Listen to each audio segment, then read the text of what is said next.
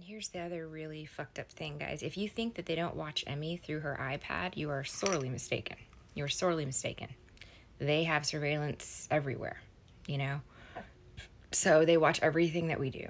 You know what I mean? They keep a very close, tight eye on us, especially now, since I've spoken out, of course, you know? So they have sat back, you know, whoever they are. It's the traffickers and the feds. It's like they're one and the same. It's the same entity, you know? But yeah, they've been able to sit back and watch a little girl be tortured. My innocent baby, my child, my angel, God's angel, right? That was sent to me. I am her only parent. There is no argument.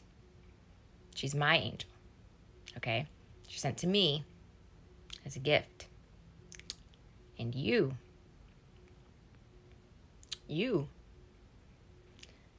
thought you were going to just do this to her, you know?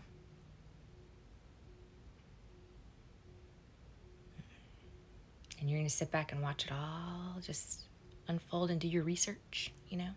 How do you guys do this? It's inhuman, you know? It's inhuman. I don't understand. You know what I mean? And this is just me and Emmy, you know? And we're in good shape compared to most. They can't do much since we're, you know, being watched. But you guys, you know, that sit back and have for years, Emmy's whole life, you know? This is nothing new. It's nothing new. It's been going on the whole time.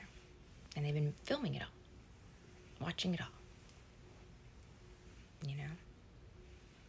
And it's sick. It's